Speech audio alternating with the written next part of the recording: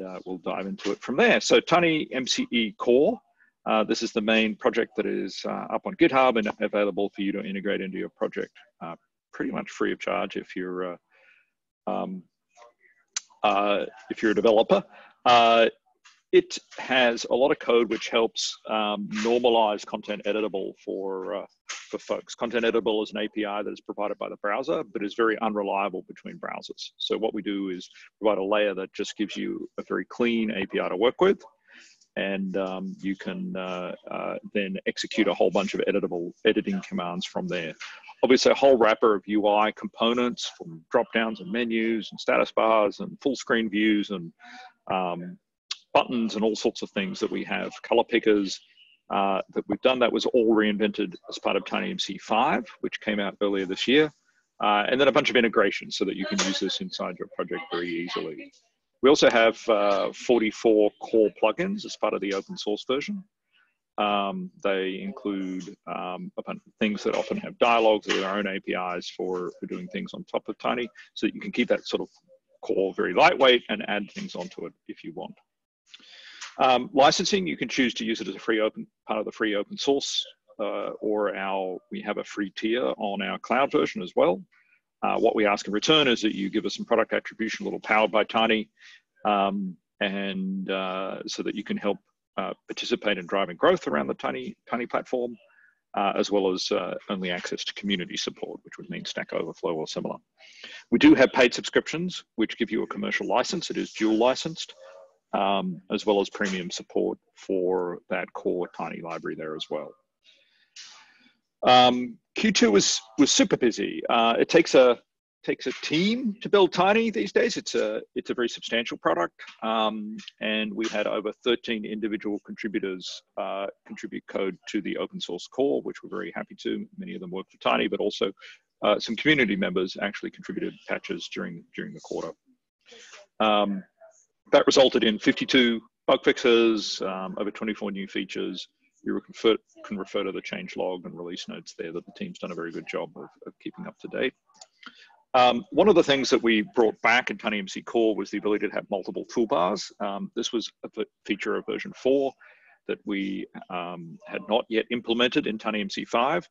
Part of this was philosophical. We thought that a single toolbar was a better user experience, and we've introduced some features to enable you to use a single toolbar, and we'd probably still recommend that. But obviously, a lot of people had multiple toolbars and do have good reasons for having multiple toolbars in their application. So that has now been something that's been reintroduced this quarter into TinyMCE 5, so you can have arrange the buttons on your toolbar just however you like. One of the features we've introduced for enabling you to have a single row of buttons more easily is the toolbar drawer. This was inspired by tools like Google Docs, but even Microsoft Office has similar things to this these days. Floating is probably the more trendy style that's out there. But we have also implemented something called a sliding style, which would push the content down. So again, as you work with your designers on your product team, you can figure out what user interface, what user experience makes the most sense for your project. We have a word count API, so if you wanted to be able to determine, how many characters, how many words are in the content of TinyMCE, you can interface with the word count plugin at an API level, not just a user interface level. There is a user interface that people can see to see, whether for the word count or character count for the entire document or the selection as they drag and drop as a user has selected part of the document. Regardless, these things are now available via the API. If you wanted to implement some sort of counter on the page, you would be able to access it through that.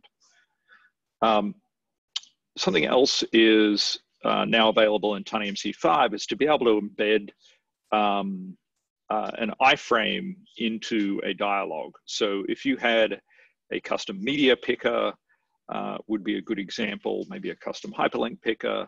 Very often you're going to write that code separate to TinyMCE, maybe using your own UI library or UI components, and then want to be able to integrate that into Tiny. One of the easiest way to do that is with an iframe now. Essentially, you can just pass a URL to Tiny, and it'll open up in a nice sort of light boxed dialog. the user would be able to perform the action they need to, and then insert content or do other actions back to Tiny from there. What we're showing here was a great blog that one of our community members, Marty Friedel, wrote. Really wonderful article he published.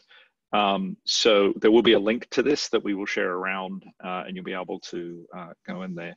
And please, I might say that as we go through this, please post any questions that you've got, and we'll certainly get to them as we go through the rest of this presentation.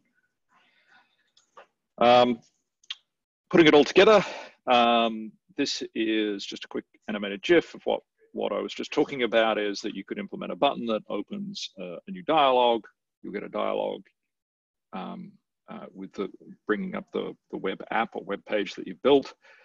You can then use JavaScript to call back and insert content into the editor or perform actions like bolding the content. So hopefully that makes some sense. There is a GitHub profile, GitHub repository that Marty has up there as well with the code for this particular example.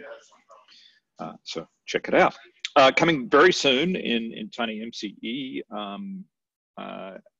in either July, August, or September, we have a sticky toolbar feature planned, so that if you are implementing TinyMCE to take over more of your UI, that you want, the ability for your content authors to write in a very open, free environment, the sticky toolbar will sort of pin itself to the top of the browser as you scroll down.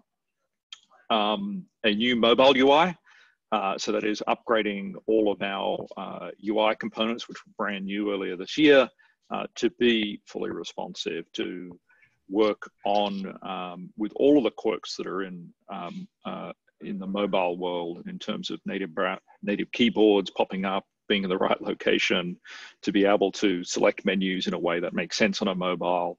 All of that work is ongoing right now, and really excited to bring that out a little bit later this month. I believe a lot of that is actually being contributed to Master on GitHub, so you could check it out there and give us any feedback.